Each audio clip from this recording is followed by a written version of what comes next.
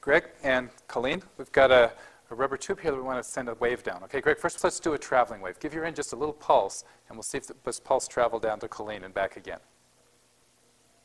Okay, good.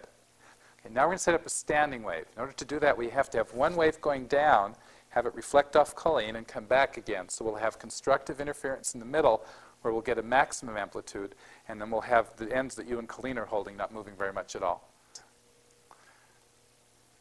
Good. Okay, now see if you can do one with a node in the middle where it's stationary, and then get two antinodes on the outside. So the shape will look kind of like a dumbbell. Okay, see if you can do it. Okay, good. Okay, so now we've got a full wavelength going out and a full wavelength going back. Now can you make it with two antinodes and three nodes? Let's try it again. Almost. Okay, there we go. We've got three antinodes and then two nodes in the middle where the wave is stationary. Think you can do four? Three nodes and four antinodes? Let's see. Is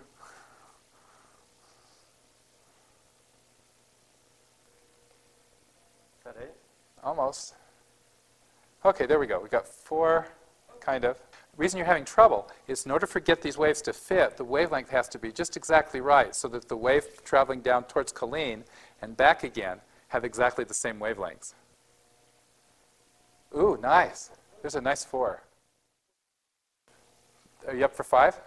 We'll try. Okay.